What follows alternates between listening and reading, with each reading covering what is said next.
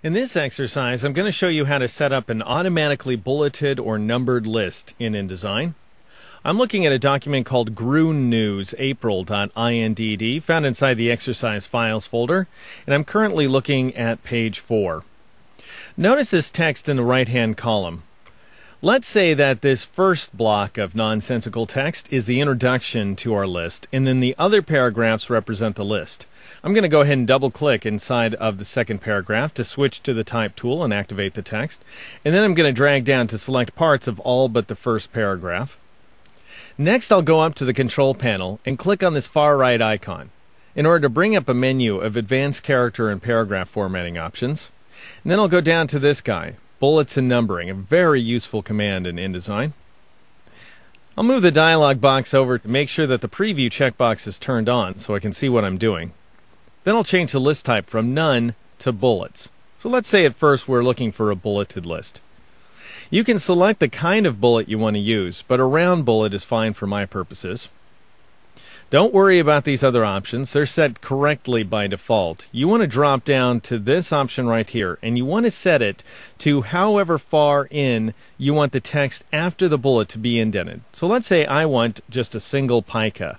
I'll just enter 1, and then I'll tab down to the next option, first line indent, and I'll set that to the negative version of that left indent value. That's all you do. Just set it to negative whatever you set for left indent. And in my case it'd be -1. Then press tab. The tab position option should go empty for you. Leave it empty. You don't want to mess with it. And then you go ahead and click OK in order to accept that modification. And from now on, InDesign will go ahead and add bullets to other items in the list as well. So if I press the Enter key at this point, or the Return key on the Mac, and type in some text, then it gets a bullet. I'll go ahead and press Control Z a couple of times, Command Z on the Mac, in order to undo that modification. Now let's say we want to work with a numbered list. I will once again select portions of all but the first paragraph. I'll go up to the menu icon in the Control panel, click on it, and choose Bullets and Numbering. Notice that it remembers that the list type is set to bullets because, after all, it is. Preview is still turned on. I'm now going to switch from bullets to numbers. Now, numbers take up more room than bullets do, so we're going to nudge things over a little bit. So I'm going to take this left indent value up to 1p6 like so, and I'm just pressing the up arrow key to make this happen. And then I'll tab down to the next value, and I'll press the down arrow key until I get -1p6, so it matches. Again, we just want parity between those two values. Tab position, leave it alone, and then click OK in order to accept your modification.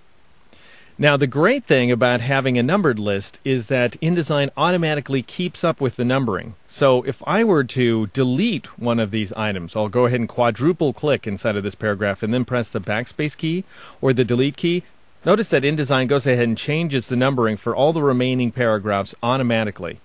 You could also add an item to the numbered list. I'll go ahead and undo the deletion of that previous paragraph there. And I'll delete a little bit of text there, enter a period, press the Enter or Return key, and notice that again, InDesign has gone ahead and automatically updated that list, so I don't have to worry about it at all. So not only does it automate the process, it also prevents you from making the kinds of mistakes you would make if you were manually numbering the list. And that's how you create bulleted and numbered lists inside InDesign.